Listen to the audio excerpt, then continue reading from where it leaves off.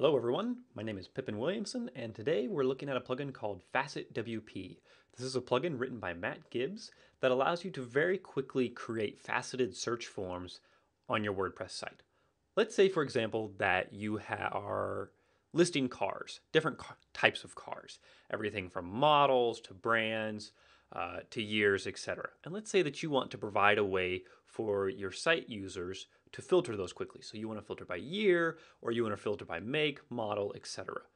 And you want them to be able to do that by simply clicking checkboxes or choosing from dropdowns in your sidebar.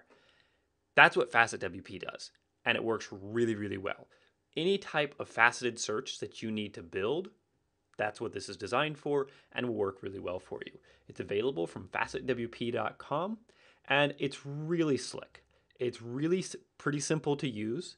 And I'm just going to go ahead and show you a quick live demo that they have set up, that Matt set up for you, that really demonstrates the power. And then I'm going to jump in quickly and just show you how I really quickly, in 5 minutes or less, set it up on my demo site just to see how it works. So for example, to extend on the car example, we have this list here of all of these different cars. And you can see we can scroll down and we can see this list. But now we want to filter them. We see there's 11 pages with 68 different cars. But maybe we want to see if there's a specific kind of car in there. So we're only interested in Aston Martins. So we click Aston Martin, and sure enough, here's all 4 results from those 68 of that are Aston Martins. Now let's say, you know what? Of the Aston Martins, I only want one that's a coupe. So we click coupe, and now it's filtered those Aston Martin results down to just the coupe styles. And you can see there's just the 2 of them. Now let's say, you know what? Maybe my price range that I'm looking for is between 200 and 250. Well, let's see if there's anything in those results. Oh, nope, there's nothing in there. So maybe if we increase our results a little bit. Okay, sure enough. Now we see some cars that are in the range of 200 to 250,000 for the Aston Martins. That's really cool. Okay, you know what? We're going to start completely over, and we're going to search for a different car. Aston Martins are really pricey, and that's not on our budget. Let's say we want something that's a little more closer to affordable, maybe a Ford. So let's go in here, and let's go ahead and we see there's 21 Fords. We choose that, and now we can choose the type that we want. Well, maybe we decide we want to go for a truck. So we choose a truck, and now we see, okay, here's the 4 different trucks that they have on here. You know what? I changed my mind. I don't want a truck, I want an SUV. Okay, here's all of the SUVs that we have on here, and we can see the different body styles. Well, there's only one body style, so there's not much to choose from there. And now let's say our maximum price is $30,000. So we'll take this down to about 30, and let's see if there's any results. There we go. There's a couple of them at 30,000. Awesome. Okay, you know what? I only want all-wheel drive. Fantastic. You know, maybe there were 10 results here as opposed to 2. Let's go ahead and change the way that they're sorted. Let's look at the lowest price first. And here we see the low to high prices. This is the kind of thing that FacetWP allows you to set up. And it's really cool. Extremely powerful. Another example, obviously you can set up a car listing site like this. You could set up a tutorial site. Let's say that you're sorting by difficulty or sorting by category, etc. I actually used FacetWP along with some co-developers on a website called cgcookie.com not too long ago to actually sort course lists by difficulty, by category, by software, etc. So this is what FacetWP allows you to do. Now let's take a look at a really quick demo of how it works on the back end. So for this demo, I didn't have time to go set up a really elaborate example like Matt's done on his site. So what I've done is I simply set up a page. This is my home page of my local development site. And I have a list of blog posts. And I want to filter them by categories. So here's my options: category 1, category 2, and uncategorized. And you can see that as I choose my options, the posts that match those results automatically get filtered in or out. Now, I could add any other option in here I want. I could sort by a meta key. I could sort by tags. I could show only posts that are in this category and also this category, etc. There's a lot of different things that you can do. Now, let's look at how I created this. Let's go to the dashboard, and we'll go to Settings, FacetWP, and here we have 3 tabs. We have Facets, Templates, and Settings. So facets are the types of search. So for example, if we go back here to the home page, this is a facet. I created a facet based upon categories. The templates are what define the way the results are shown. So I created a template that said, I want the title of the post shown here in an H3 tag, and then I want the excerpt of the post shown here. And so you can modify both of those very easily. So for each result, you'll create a facet, and you'll create a template that shows the results. So to create the category facet, all I have to do is, by the way, the default one is populated with categories. So this is pretty much set up for you the moment you install the plugin. But so I can give it a label. I can then choose, how do I want this to be displayed? Checkboxes, drop down, etc. Let's go and change it to a drop down. And now go back over here. And now you see we have a drop down of categories. And so I can choose the results from any of these options instead of having a checkbox list. I can choose the data source. In this case, our data source is our standard post category that we see over here. But let's say I want it to be tags. Well, I don't have any tags at the moment, but let's add some in real quick. Let's say tag 1 and tag 2. And now let's go ahead and categorize or tag these with those tags. Tag 1, and now I'll put this one in tag 1 and tag 2. Okay, so now let's go here and let's change this to say tags instead.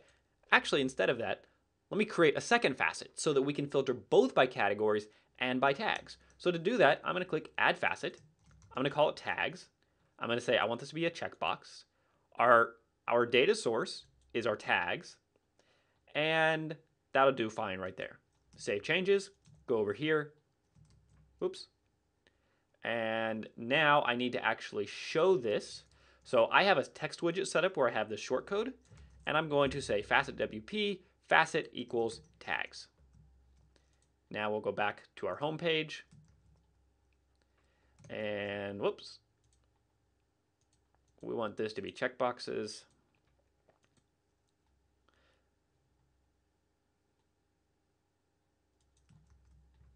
And now you can see both of our options. We have categories and we have tags. So if we look at category 1, okay, great. I like those.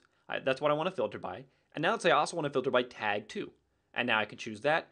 And now you can see that I'm only showing results that are in both of those. And so I very quickly just set that up by creating the facets, and then I dropped it into a text widget with the shortcode. I'm not going to worry about showing you how to use the shortcodes or what they are. You can take a look at the documentation. It's pretty simple. Matt's done a great job on writing some extensive documentation that walks you through how to set this up. But what's really cool is that for the facets is you can change the data source to be anything you want. So it could be from a post type. It could be from a specific field in a post type. For example, you could set up a facet that says, show me posts that were written between this date and this date.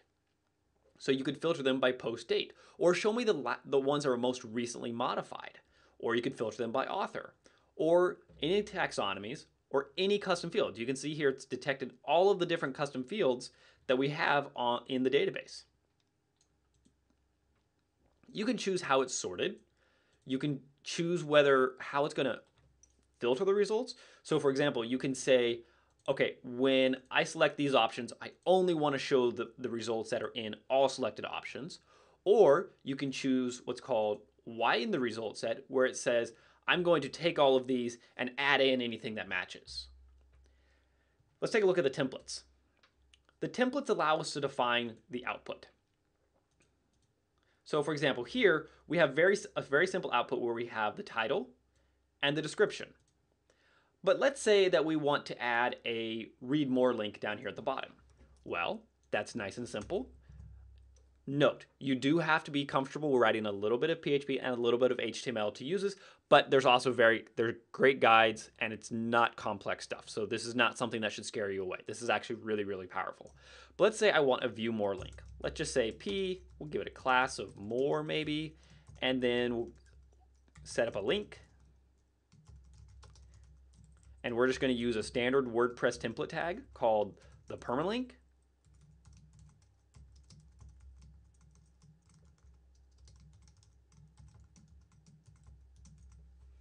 And there we go. And so now if we go back over here, You see, we now have a read more link underneath each post that links to that post. Let's say that I want to change the HTML of the title. Well, here I currently have it as an H3. Maybe I want it as an H4. Now it's an H4 and it's much smaller. If you want, you could very easily show the featured image here if there was one. You could modify this to show the entire content or no excerpt at all. You could show a list of categories. Anything that you can show in a standard WordPress loop, you can show in these template files. And you can create as many different templates as you want. So this is a very simple one, but let's say I wanted a new one that was designed specifically for showing gallery images. Maybe I want to look at my media post type and pull in images. So I'm going to set up my HTML to output the image itself. I could very easily do that. I would simply create a template. Maybe I would call it images. I would set up the query arguments here that will pull in the attachments post type. And then I'll set up the HTML and the PHP to display the code here. And that's it. It's really simple to use and to set up, but it is extremely powerful. I mean, I think this example is superb what Matt's done with it because it really showcases what you can do in terms of the options that you can set up and just how you can filter this. I mean, very quickly, if this was a car dealership or a car review site or anything like that, we could very easily filter down and find the results that we want. Let's see what kind of Subarus they have in here. Take a look at the car styles, and here are the different options. Let's take a look only at the sedans, and here they are. Very quick, very simple. And that's what FacetWP allows you to do. The plugin is extremely reasonably priced at just $29. He does have a guaranteed 14-day money back. So if you buy it, you don't like it, you can't get it to work, he's more than happy to refund you. But he's also extremely helpful. You reach out to Matt and he'll help you with any issues that you have. So if you need to create a faceted search of any kind, I highly recommend this.